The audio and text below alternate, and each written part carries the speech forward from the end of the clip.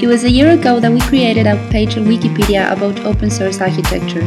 With contributions from several experts as well as of the Wikipedia community, a compelling manifesto has been put in writing and since been published as an editorial in Domus magazine. Even after publication, the manifesto has been kept updated with contributions from all over the net. For this reason, we started designing a self-updating kinetic physical installation able to adjust in real time to reflect the constant transformation of the web page. Presented at Adhocracy, an exhibition within the first Istanbul Design Biennal, the result is OSArc Manifesto, an Arduino-based vertical plotter that receives dynamic inputs generated via processing. Through constant parsing of Wikipedia, the installation evolves over time, being able to write, erase, and rewrite community-generated contents.